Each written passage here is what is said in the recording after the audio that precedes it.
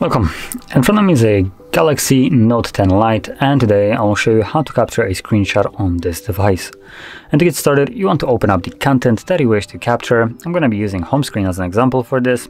So once you have that content open and visible on the screen, simply press power key and volume down at the same time. It's a simple click. You get this pop-up right here at the bottom where you can edit it, share it, and delete it. So this can be accessed basically in any kind of application. You can capture this screenshot. Additionally, there's sometimes also a toggle right somewhere in here, but I'm not seeing any, so I just disregard it.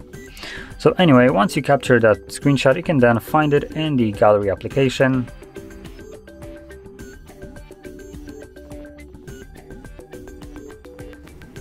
There we go. So you have pictures, it's right over here. But also if you go into albums, it should create a screenshot album where it will contain, well, it will store all the screenshots that you've captured over the time.